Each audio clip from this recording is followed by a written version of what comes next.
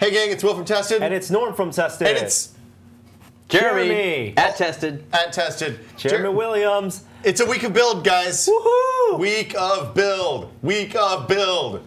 What that means, if you don't know what that is that for the next at least 1 week, maybe 2 weeks, maybe up to 3 weeks. Could be a month and a half. We don't know. Yeah. Will and I and a special guest will be doing some builds, and the builds typically last 1 week.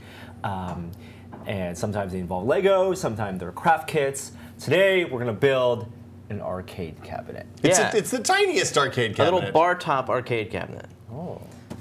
This is called the Porta-Pi. Hold on, is this some cooking show nonsense? Did you do this in advance? Are we done? No. This is the fastest week of build ever. So here's in my search for the most first world of problems. Yes. I have an arcade cabinet that is too small, and I want to have one that has a bigger screen. So what is this right now? So this is the original Porta-Pi that was. It was actually a Kickstarter that coincidentally ran concurrent to mine. I didn't even know it. Yours meaning the game frame, which is directly frame. behind you over your left shoulder. And so once I was sort of into game frame construction mode, I wanted to build an arcade cabinet, or I wanted to have one. So I went online, did some searching, and I found the Porta-Pi, which was sort of perfect. It was just the right size. I don't want a big one like you built that's just too much space, but this one took up just the right amount of space to play the old games whenever I wanted to on some nice controls. And so he sells them for about $330 just for the kit, which is I think is pretty reasonable. And that includes everything? Yeah, everything you need? Except for the Raspberry Pi. That's a weird thing to not include. $25, $35. You know, maybe he figures a lot of people have them. Plus, that's true. Plus, he was maybe figuring that they would eventually upgrade the Raspberry Pi, which they did. Which they did. Or he sells them for like another $120 assembled. Now I got this assembled because I didn't have the time. So the neat, you were building game frames. You were already assembling game frames, right? So you had plenty of assembly work in your life. I was burning out on building things, and yeah. So anyway, but we should explain what it is. So it's a LCD screen with some arcade buttons. And joystick. Yep. Like, it's a normal 8-way joystick. These are American-style arcade buttons. I just pressed a bunch of buttons. It probably did stuff. And so you get a laser-cut wooden case. You can see underneath there everything wired. It's all wired pretty much like a real arcade cabinet is. There's no magic there. It's just the way it works. And then it's the Raspberry Pi outputs to an LCD screen. That's how big? Like 6 inches, probably. Over HDMI. I think this is a 7-inch screen. Okay. But that's it's a 480p screen. It's total standard def, so vector games don't look too sharp on it. Does it have Wi-Fi and stuff built in, or do you choose to put that in if you want to put it on the Pi? No, you have to choose that yourself. Okay. Put a little dongle onto it, or just put an Ethernet jack into it. But so I'm perfectly happy with this. It's really cool. But even with the Raspberry Pi 2, I found that the sound is a little wonky. It doesn't sound exactly right. Things are off sync. You get this little static every now and then, and it doesn't play every game. And most importantly for me, I couldn't find a way to get a spinner to work with it. Oh, so you want to play Tempest? Tempest, Tron, Discs of Tron, Arkanoid. These are good games and plus driving games, and actually works very well as a steering wheel. And this is a thing that you got to kind of introduce your kids. Oh yeah. To classic arcade games, right? Exactly. Yeah. And so there's games beyond what the Raspberry Pi can do, like Dragon's Lair, that they want to be able to play. Oh, okay. FMV and animation. Right. So fantastic. We're not. Plus, so the new one that he just announced that we're going to build today is an HD screen. Oh. Rather than a 10 or a 7-inch screen, it's a 10.1-inch screen. Is it still Raspberry Pi though? He sells it to run on Raspberry Pi, which it can, but we're going to run it on an Intel NUC. Oh, the little hockey puck-sized x86. So that's gonna be a real computer. Folks. That should be more power than you need. Serious MAME cabinet. Yeah. You put the Raspberry Pi 1 in this, and that was good enough to run MAME. Well, yeah, Pac-Man, early games, some emulators. What are the limits of Raspberry Pi for performance? Because a lot of these games, in terms of emulation, you need a lot of. I'm telling you, even Pac-Man, Miss Pac-Man, doesn't sound right.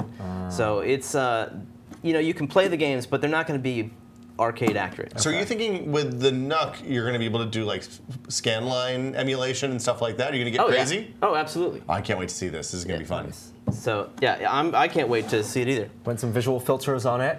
So in terms of the assembly, we're going to be building this the entire week. This first episode is available to everyone. You're watching it right now on YouTube or on the site. But the rest of the builds and the rest of the weeks of builds in these coming weeks will be on tested.com. So check that out, tested.com/membership. But let's get started. We're going to try to work together to build it. Thank you for... And hold on, it's worth mentioning, if people are watching this now, we have a promotion running right now for Tested Premium memberships where you can get a poster designed by Adam. It'll be screen printed and lovely. We don't have it here because it's not actually made. We're recording this in the past. But trust me, go to tested.com/membership and check it out if you want to find out how to get the poster, how to watch the rest of the week of build. And I think let's get started and see how this thing goes together. Jeremy, I can't wait to see this. Okay, cool. What have you gotten for that's a big cardboard box? Yeah, this is all the parts. We're going to divide and conquer this is the idea, right? I decided to go with a kit this time because I had the time for it. But what up, Switches? When I opened... That was terrible. When I opened this box, I immediately gave you guys a call. Don't disrespect the Switches. I was intimidated by the number of components. So there's a lot of laser cut plastic and acrylic and plywood here. Yeah. Now this is obviously the arcade panel, and he's custom made this for me to include a spot for a spinner, because that is not something that his kit supports out of the box. Okay. No, you could have laser cut that yourself as well. Like a lot of this is customizable. Absolutely. He doesn't sell the plans to do the laser cuts, but you could absolutely, you know. If you want to take a lot of time and design an arcade cabinet, you could do that. That's essentially what he did. Yeah. We've seen a bunch of really cool arcade cabinets over the last year or two. Like the one for Killer Queen. I don't know if you've seen that in person, Jeremy. Yeah, I have. But it has, when you look at it from the right angle, it looks like it has the right depth of a old school CRT-based arcade cabinet. But they just did it by playing with the angles and the perspective on that cabinet, because it's actually like it's super shallow. All right. In the real world. I hope they have that at Cal Extreme this year. I would love to play that with you. It is my all-time. I've never played it because there's always a line. Oh, it's super. Do you go to Chicago ever? Sometimes. I can hook you up if you go to Chicago. Yeah, they're there, right? I know. No, they're in New Jersey, or New York, the guys who make it. Okay. But there's like a Killer Queen scene in Chicago. Like there's a couple of bars that have the machines. Wow. There's one in the Cards Against Humanity's office. There's a couple bars that have the machine? Oh yeah. Wow. Barcades. And this is a limited release. So this is the screen. This is the 10-inch screen. We're going to put this aside, I guess, for a while. Save that for a while. Yeah. Killer Queen is a 5-person versus 5-person head-to-head arcade machine, and it's like class-based. So you have one person plays the queen, the other 4 people on each team play drones that can then be upgraded into warriors and stuff like that. It ends up being really intense, and oh, that's a nice spinner. 5v5. 5v5 classic arcade. This weight on the bottom is astounding. Like it's same spinner you have. Oh no, mine's a little different. You have the one from my old Devastator, right? No, it looks the same at the top, but the bottom, I don't think I have that same counterweight. Oh, they make 2 different size counterweights. Yeah, I have the smaller counterweight. Oh, I didn't realize. I thought I had the smaller weight. I didn't know. The bigger counterweight, the longer the spin. Yeah. That's good. I like where this is going. To give you a little background also on Jeremy, and we'll talk about Killer Queen and continue with Killer Queen in just a second. Jeremy, you're a big arcade enthusiast. Sure. Big pinball enthusiast. I think anybody who grew up in the 80s has some nostalgia for the arcade games. And your passion for arcades and pinball has led you down some deep paths. Dark paths. Well, in terms of collecting machines and looking the MAME. Yeah, mainly. I mean, you know, I have a few pinball machines, and I route and I operate some on location. I feel like pinball is something you can't emulate very well, and it's an important part of American pop culture.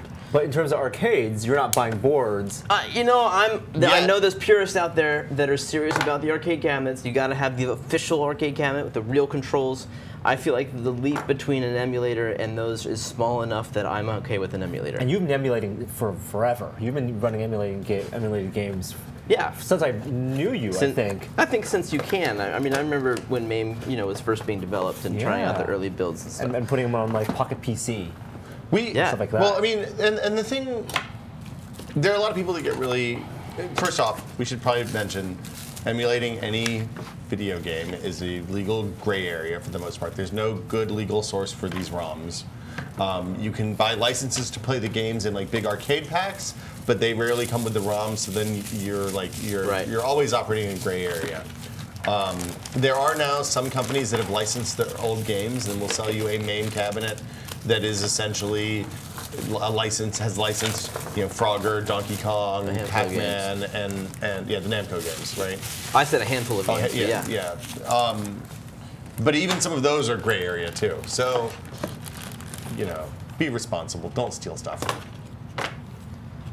Okay, so there's the frame. Where are we starting with this, Jeremy? I've got the plans open in front of me. Also, where can people find these plans? Okay, or buy the kit. Or buy the kit. RetroBuiltGames.com, where he also sells this shirt.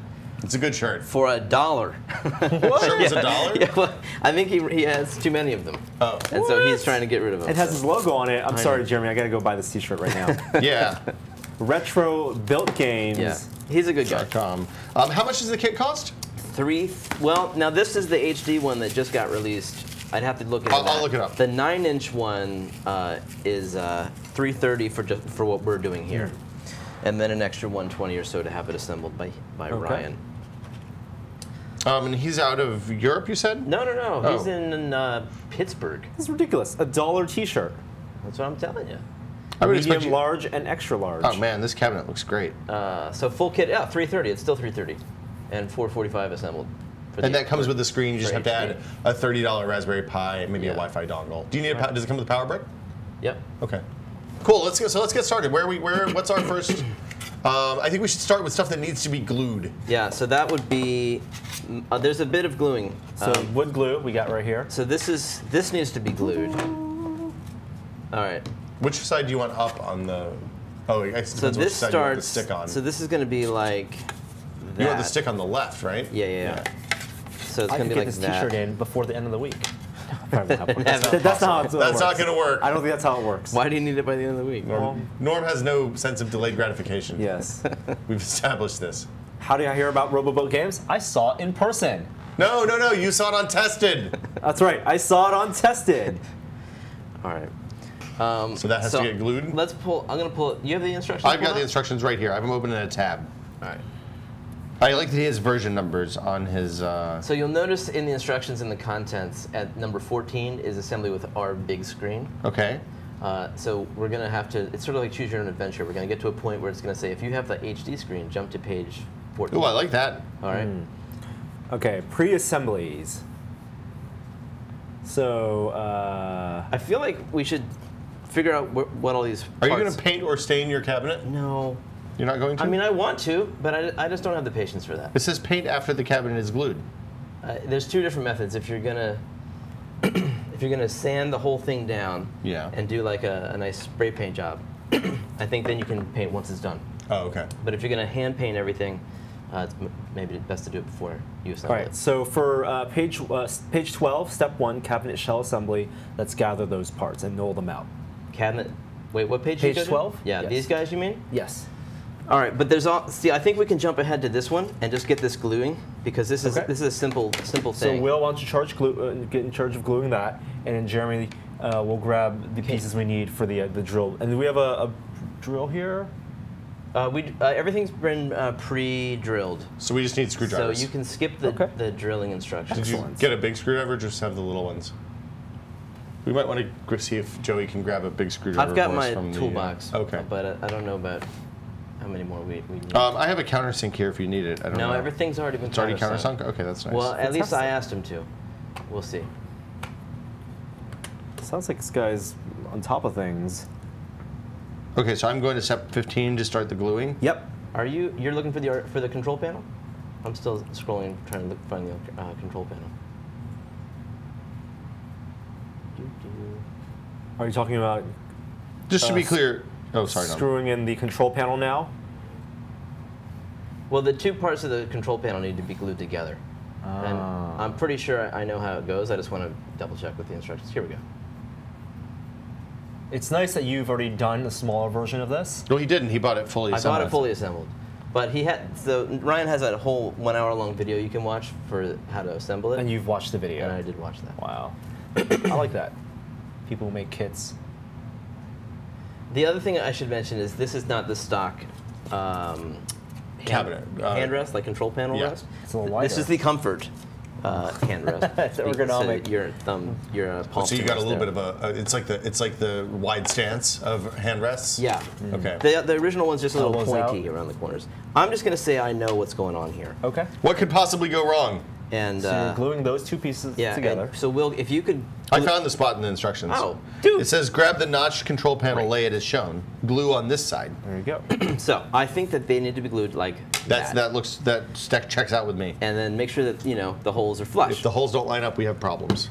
All right. There you go. And you can use these Clamps. clamps I bought just you for got this little purpose. baby clamps. Nice. Yeah. You might need a couple more, I don't know.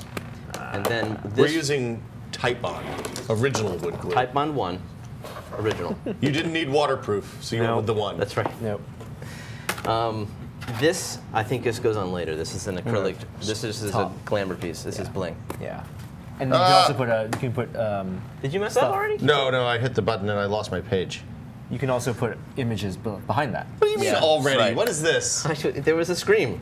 All right, so you definitely need this piece. Oh no, not. Yes, it is that piece. Oh, great. I'm gathering the pieces that you need. What page are you on? Page 12. You know what we could use is some paper towels. Do I still have that roll of paper towels? I do. Great. Here you go. Now, You also need this piece. Some That's the one on pieces top look of that. very similar to I other know. pieces. I'm trying to. So this is not that piece, because at least it doesn't have the same number of holes. This is the bottom, right? So this is made to mount the Raspberry Pi. So I think he's just adjusted it to add the variations for Raspberry Pi 2. Okay. So it's probably the right piece. Okay. And then, let's see. Nope, don't need that yet. Don't need that yet. There are a lot of pieces here. Yes. Now, you need some side panels, what you need. We don't need this at all. Oh, this wood has damage on it. It's okay. You What? definitely need Where's the this damage? piece. Oh, that's going to go on the inside. Hey, That's your top plate has holes around the joystick. Is that intended? Yes. However, shouldn't those be countersunk? I would think so, but I have a countersink here. We can do that. You do? Yeah. How do you have a countersink? You use the drill press? Well, I can just use it with a hand drill. Okay. Yeah. Well, don't. Okay. I won't do it right now. Do you want me to not glue? I mean, I have to glue now. You might kind as well. of, Yeah, go ahead. Okay, here's a side. Another side. Should I pop this out? Probably. Yeah. Oh, that's slimy.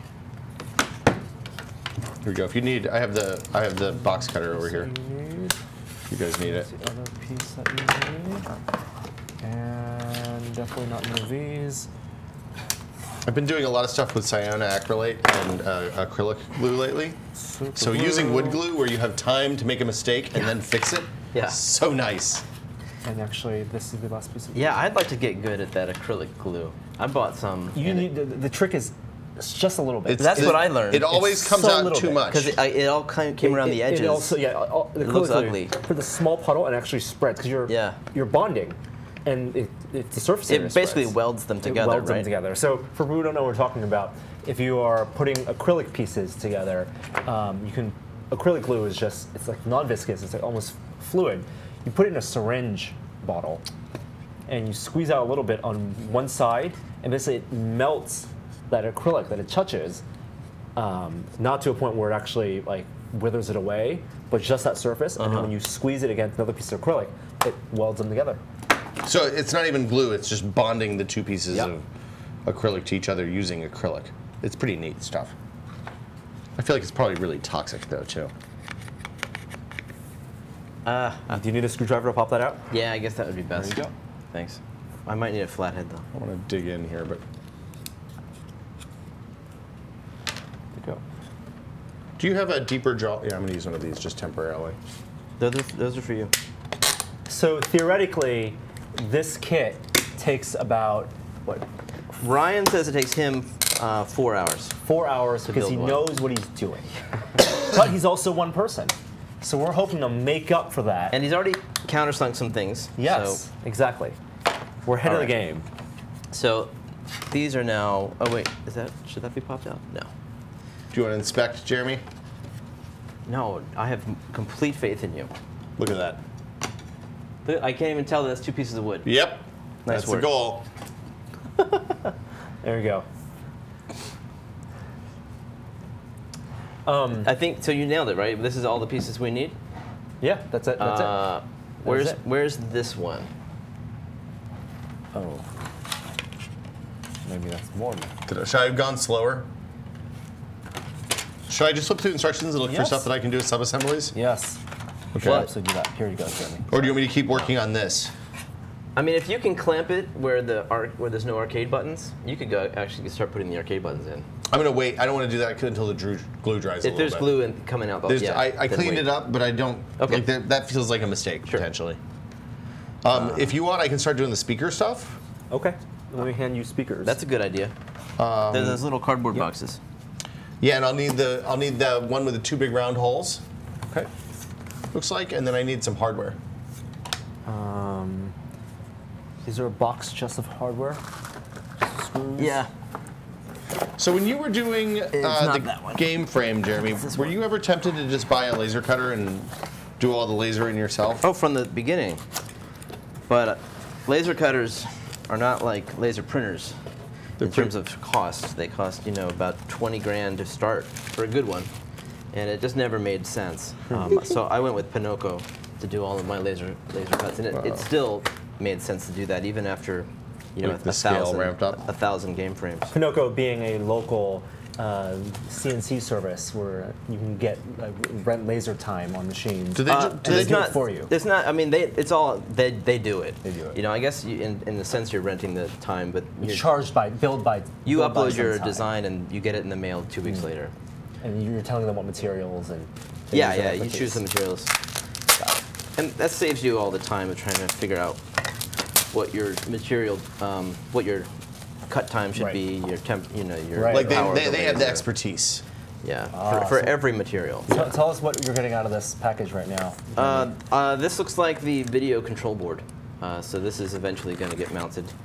At Pinocchio, back. do they also do like CNC milling and stuff like that? No, It's they just lasers? do 3D printing, but that's a very minuscule amount of their business. I understand. So for people who've cutting. never looked on the other side of a modern arcade cabinet or even a main cabinet before, it's basically, when we're talking about Raspberry Pis and Intel Nukes, those are computers. They're small Yeah, I figured that's a hardware microcomputers. packet, right? They have RAM. They have a video out. Most of them have like HDMI out. It's a system on a chip. It's a system or on a the chip. Nuke, not so much. And they have a processor and some I/O. But to get that working with the arcade cabinet, you actually can't just plug in, for example, all your arcade buttons into the Nuke. It's going to be something like an iPac, like an intermediate control board. Well, but you can even use an Arduino or a Teensy or something for that if you wanted, right? Right, Jeremy? For what? To serve as the interface between the arcade buttons and your system. Absolutely. I mean, just to do the button. To register buttons and send that. But that doesn't look like a keyboard for a computer. You probably wouldn't want to do that for a Nook. So with the thing that we're going to use actually converts, and the thing that you used, it converts switches into keyboard presses. Exactly. So it thinks that up on the pad is like W. Yes, and how you wire that. So it So just basically, looks on like a that keyboard. control board, which we'll show in a little bit, every slot, every point where you wire in is correlated to a key command, or you can reprogram that with the software. And what Ryan did here with the Pi is he basically did the same thing but in software. So he connects the switches to pins, general I/O pins on the Raspberry Pi, and so then you don't even need the and then the Raspberry Pi thinks that it's a keyboard. That's cool. Okay, I'm going to scooch the control panel out of the way here. Looks like I do need this now. So I guess I'm opening the video control board. Has the HDMI out, power in, but it also has this little controller at the top where I can control the brightness of the monitor. So that's got to get mounted here.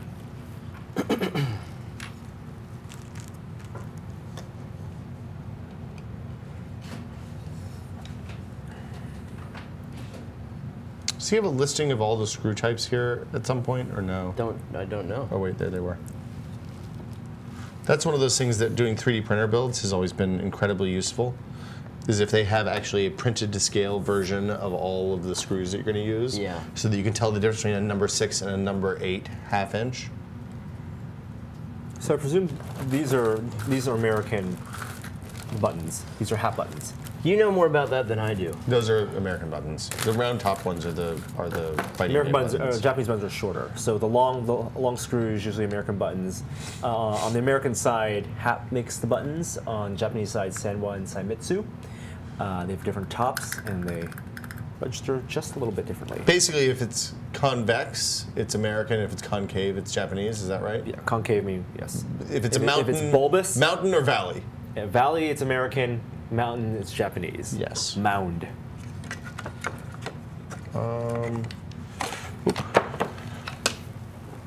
Huh. Reading the instructions. Jeremy, on this speaker mount, he doesn't give an orientation for the poles. I assume you want them both facing the same direction, probably down or in, maybe. Let's do it in. Like this. Sure. So that the speaker mounts are on this side. And they follow through the center. So then they'll run through the center. Sure. Yeah. Okay. Norm, so there's another part here Yes. that I'm looking at the same page. goes on top of the monitor control board. You know, the little buttons. So I'm not Okay. even sure how these are supposed to mount in here. Very strange. So what you're talking about right now, this is the top of the cabinet, and if we have the, what might be useful is I'm going to bring up the old one as an Sure. analog to show people, because structurally it'll be the same. We can put that one actually Let's try to right here. Yeah. get it. There it is. There we go. So right here, this is a monitor control board. You can take it. I'll take this. I'll put this right here. What I'll do is, without pushing this off, Is this all the hardware? Uh-huh. Okay. I just want to make sure I'm using the right screws. I'll illustrate where we are in terms of the process. Yep. So right now, this board is the equivalent of that board This is a board that's behind it. behind it. Okay. Yeah. So, I believe. But you need to. Isn't it? So I'm not sure.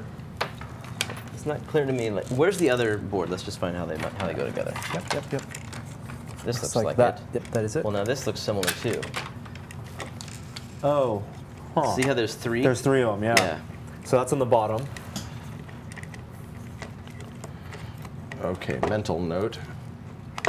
The magnets on the speakers make getting the screws lined up right really hard. Really? If you don't push them through the hole on the wood. Like if you push them through the hole in the speaker and then try to line it up? Do you need a hot glue gun for this? I don't think so. It says that if you don't have a Dremel, a hot glue gun for those top buttons. Oh, because I don't have the Dremel, we might. I can always do that at home too. Okay. We don't have a hot glue gun here anymore, do we, Norm? I do not think so. I bought the routing bit to do it with the Dremel. I'll just do it. What do you need to route with the Dremel? These holes. So Top buttons. Yeah, where are those buttons? It's going to be in this box. Is it? Nope. Actually, So many boxes. no. Not in here No. either. Are they not in here? No. This is just a joystick. That's the joystick.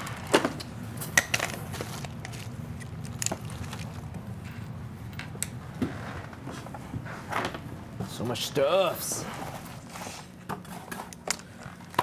And we're coming up on 30 minutes, guys. Do we want to run a little bit longer? Yeah, let's go a little bit longer. Let's get to a point where we feel like we've accomplished Hey, I've something. accomplished. I glued some stuff.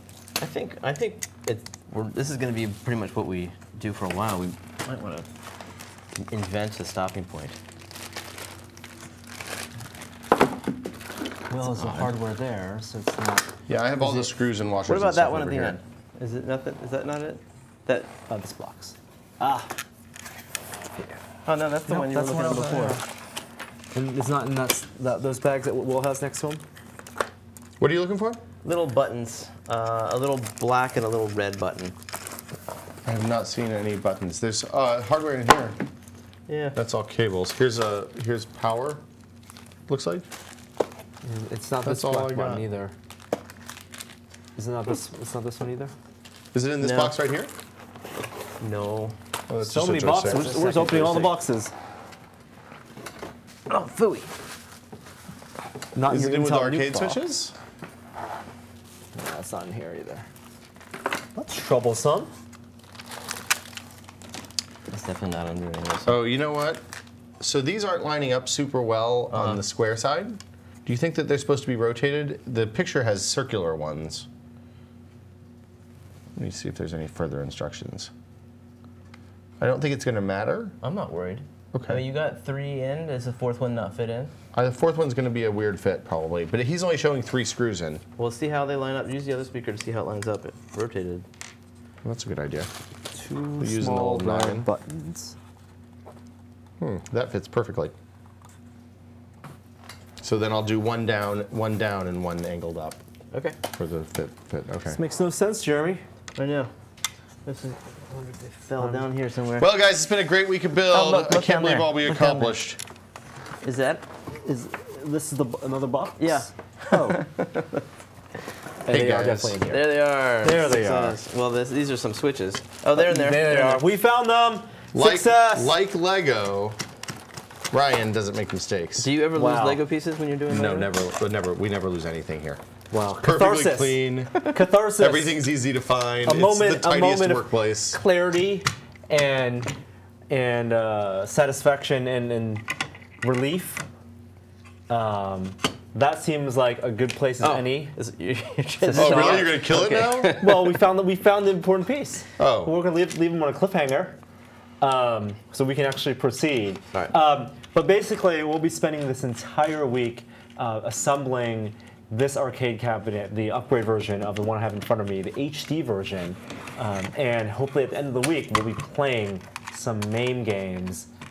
Who knows? We're gonna maim how each it'll other? go. We're gonna maim each other. Nice. Maiming. Tested. Maiming. Thanks for building my arcade cabinet, guys. We have plenty of other stuff If only on you the knew how to site build stuff, Jeremy. this week and next week. We're starting a week of build, and as Will mentioned earlier, we are running an awesome promotion on the site right now. If you want to sign up for a membership, you're going to get an exclusive poster designed by Adam, hand-drawn and screen-printed. It's gorgeous. It's really, really good. You got to check it out on the site. Until then, we'll see you tomorrow on Tested.com. See ya. Bye, guys. Thanks for watching.